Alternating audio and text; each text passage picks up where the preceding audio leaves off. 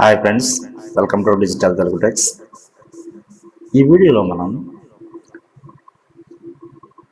బజాజ్ ఫిన్ service EMI card limit ఎలా పెంచుకోవాలి అనే దాని గురించి మాట్లాడుకుందాం.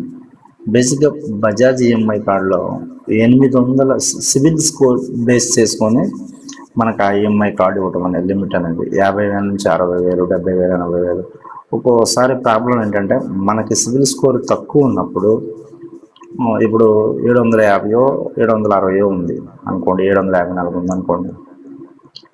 అప్పుడు సివిల్ స్కోర్ని బట్టి మనకి 50,000 లిమిట్ అనేది ఇస్తారు. ఒక 1 year తర్వాత, ఒక 6 months తర్వాత మీ సివిల్ స్కోర్ 800 అలా వెళ్ళిపోయిందంటే 800 పైన ఉన్న కార్డ్స్కి అప్పుడు మనం ఈ లిమిట్ అనేది ఎలా పెంచుకోవాలి అనేది ఒకసారి చూద్దాం.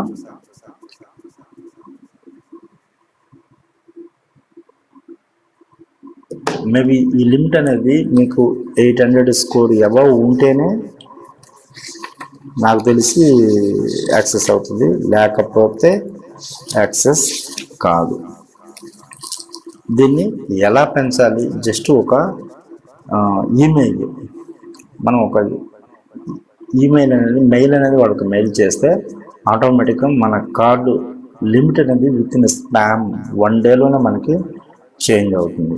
అది ఎలా చేయాలనేది చూద్దాం. అసలు ఆ మెయిల్ ఎలా పెట్టాలనేది ఒకసారి ఈ వీడియోలో చూద్దాం.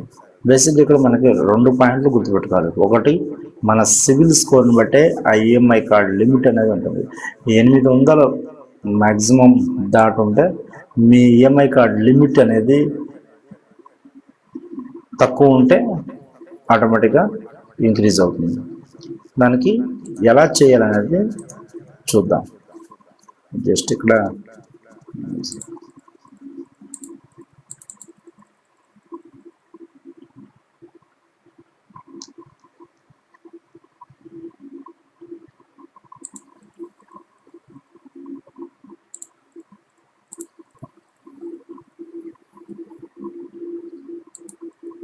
మీరు డైరెక్ట్గా ఈమెయిల్లోనైనా మనం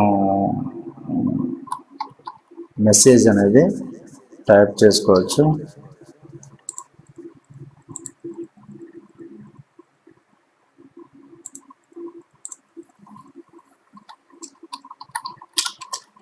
ఇక్కడ టైప్ చేసిన మెసేజ్ అనేది మళ్ళీ డైరెక్ట్గా మనం ఈమెయిల్లో కాపీ పేస్ట్ చేసుకోవచ్చు. ఇక్కడ మీ పేరు plus me mobile number, name,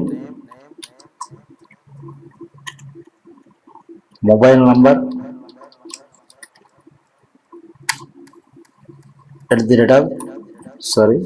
at the same time civil score ఎంత ఉందనేది తెలియాలి. మీకు అది తెలియాలంటే డైరెక్ట్గా civilscore.comలోకి వెళ్ళి మీరు దాన్ని ఒకసారి ఇంకొక వీడియోలో నేను సివిల్ స్కోర్ ఎలా చెక్ చేసుకోవాలనేది చెప్తాను.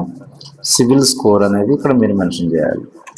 ఈ కాంటాక్ట్ నెంబర్ ఏది, మనం బజాజ్ ఈఎంఐ కార్డులో ఏ మొబైల్ నెంబర్ అయితే ఇచ్చున్నామో ఆ మొబైల్ నెంబరే మీరు అక్కడ ఇవ్వాలి. అంతేగాని ప్రజెంట్ మీరు యూజ్ చేసేది ప్లస్ అక్కడ ఇచ్చింది 2 డిఫరెంట్ ఉండకూడదు. సేమ్ మీ పేరు, మీ మొబైల్ నెంబరు, మీరు పేమెంట్ అనేది నేను రెగ్యులర్గా పే చేస్తున్నాను, I'm pay your EMI regularly pay అనేది టైప్ చేసుకొని,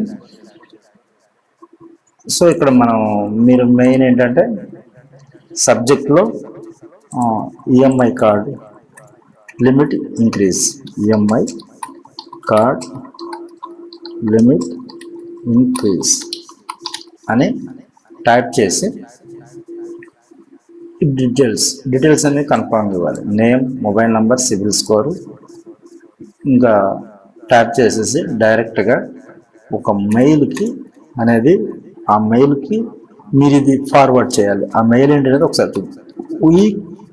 care@bajaj finserv.in ఈ మెయిల్కి మీరు మెయిల్ చేయాలి. మెయిల్ చేస్తే విత్ ఇన్ స్పామ్ ఒక మేబీ ఇది వీ కేర్ @bajaj finserv.in. ఈ మెయిల్కి మీరు డైరెక్ట్గా మెయిల్ చేస్తే విత్ ఇన్ స్పామ్ నాకు ఒక 1 అవర్లోనే మెయిల్ చేశారు. కాకపోతే నా సివిల్ స్కోర్ అనేది తక్కువ ఉంది కాబట్టి ఈఎంఐ కార్డు ఇక్కడ చూడండి, వాళ్ళు నాకు రిటర్న్ పంపిణీ, నేను వాళ్ళకి మెయిల్ పెట్టాను. ఇక్కడ మీకు మెయిల్ పెట్టడం మేబీ అవగాహన ఉంటుంది. ఇక్కడ కంపోజ్లోకి వెళ్ళి ఇప్పుడు నేను చెప్పిన ఈ మ్యాటర్ అంతా మీ డీటెయిల్స్, నేము, మొబైల్ నంబరు, సివిల్ స్కోరు, ఈ 3 మెయిన్. తర్వాత I'm pay your EMI regularly అని చెప్పేసి టైప్ చేసుకొని నా లిమిట్ కార్డ్ అనేది ఇంక్రీజ్ చేయమని మనం రిక్వెస్ట్ లెటర్ టైప్ చేసేసి దీనికి మెయిల్ చేసేయాలి. వాళ్ళు ఆన్ ది స్పాట్లోనే నాకు ఒక హాఫ్ అన్ అవర్లోనే ఈ మెయిల్ అనేది. సో ఎందుకు నాకు లిమిట్ అనేది 50,000 ఉందంటే నా ఈఎంఐ స్కోరు 774 ఉంది కాబట్టి అది ఇంకా వాళ్ళకి పెంచలేదు. 800 సివిల్ స్కోర్ పైన ఉంటే కన్ఫామ్గా ఆ ఈఎంఐ కార్డ్ లిమిట్ అనేది పెంచుతారు. ఓకే, ఈ విధంగా మనం ప్రాసెస్, అసలు ఆఫీస్కి కూడా వెళ్ళాల్సిన అవసరం లేదు. డైరెక్ట్గా మీరు సిస్టంలోనో మీ మొబైల్లోనో డైరెక్ట్గా ఎంటర్ చేసేసి వాళ్ళకి మెయిల్ చేసేస్తే దీనికి మెయిల్ చేయాలి. weekare@bajajfinserv.in అనే దానికి మెయిల్ చేయాలి. Okay, thank you.